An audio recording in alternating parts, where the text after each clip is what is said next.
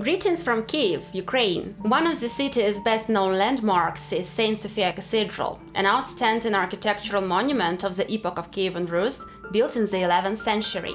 It is surrounded with Baroque ensemble of monastic buildings of the 18th century. This site was the first in Ukraine inscribed on the World Heritage List along with the Kyiv Cave Monastery complex. The core value of the site is an original ensemble of mosaics and frescoes preserved in the cathedral's interior. During the coronavirus lockdown, we are taking all necessary measures to protect our monuments. Currently, the site is closed to visitors, but the monitoring and guarding are taken into consideration. Due to lockdown softening on May 12th, the restoration work in St. Sophia Cathedral has been resumed. In this tough time, we tried to make cultural heritage more accessible and more relatable for many by using digital channels. We hope that public access to culture, art and history in this way will encourage people to keep their optimism intact. The conservation area is inching towards reopening.